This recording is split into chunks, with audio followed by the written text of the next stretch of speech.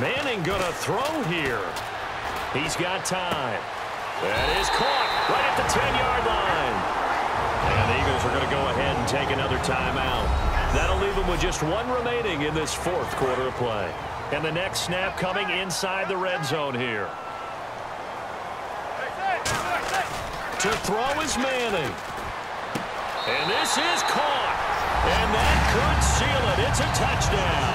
And that touchdown should make you feel comfortable.